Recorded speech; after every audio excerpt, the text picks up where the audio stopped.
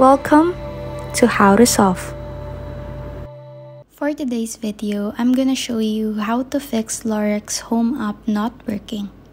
So first of all, open your app store and search for Lorex Home app.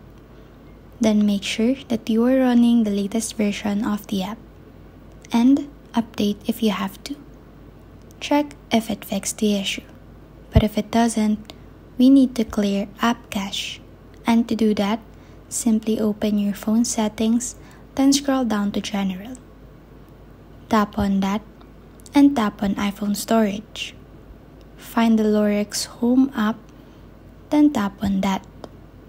Then tap Offload app and tap again to confirm. After a few seconds, the reinstall button will show up. Tap on that to reinstall the app. Check if it fixed the issue. But if it doesn't, we need to completely reinstall the app. And to do that, follow the solution number 2, and once you are on this page, simply click Delete App to completely uninstall the app.